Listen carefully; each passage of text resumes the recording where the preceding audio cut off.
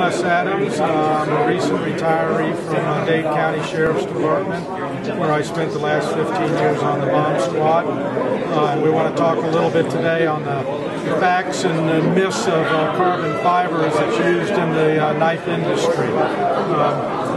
There's a lot of misconceptions as far as carbon fiber is concerned in regards to knife construction. Basically, there's probably very, very few sources of high quality carbon fiber out there for knives. And the problem is most of your carbon fiber out there does not have enough layers of carbon fiber in it to make it substantially good for knife. The carbon fiber in this particular piece here happens to be made by me, and it's probably about 30 layers of carbon fiber under about 12 ton of pressure.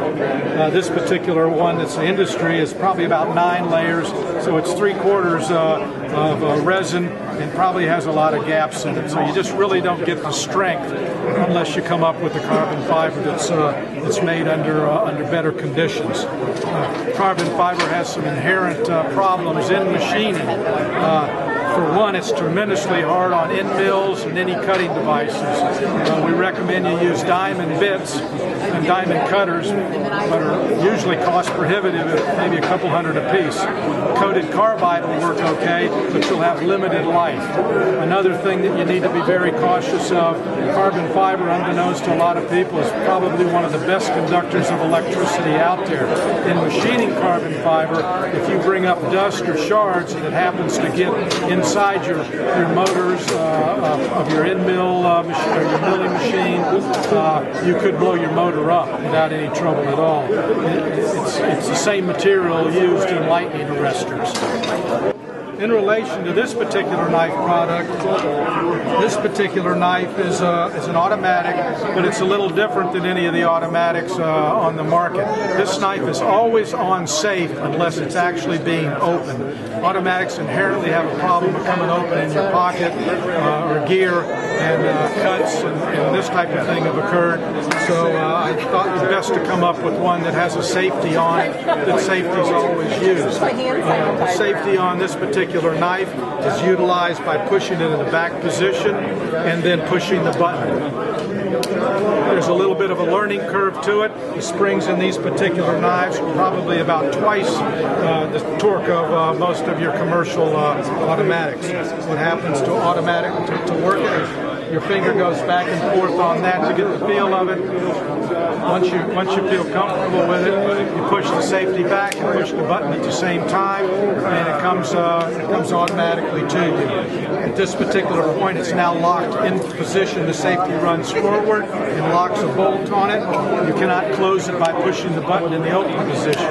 In the closed position, if you just push the button, it will not open. You have to activate the safety in order to do that. And like I mentioned, safety automatically goes into the safe mode when you let your finger off of it, creating a safe carry knife. How about your washer system and all that?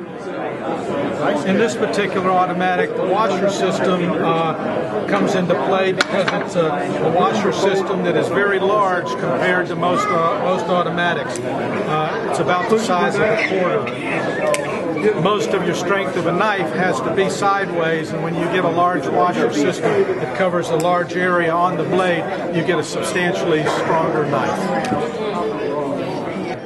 The inside of these particular knives, as you can see, every part that's a moving part, carbon fiber wears very well. You don't want to take any chances, so every part of the knife that moves is shielded by stainless steel. Whether it's the spring pocket or the button side. Every part of this knife that's secured together is secured steel to steel. In other words, many makers will just screw a screw into one side of the carbon fiber and thread it into the other carbon fiber, which is not the way to make a knife. These particular knives have a steel sleeve that is threaded so that one side threads into the steel sleeve and the other side, so you're holding the knife together with steel to steel contact. All right, terrific. All right, thank you very much. Thank you.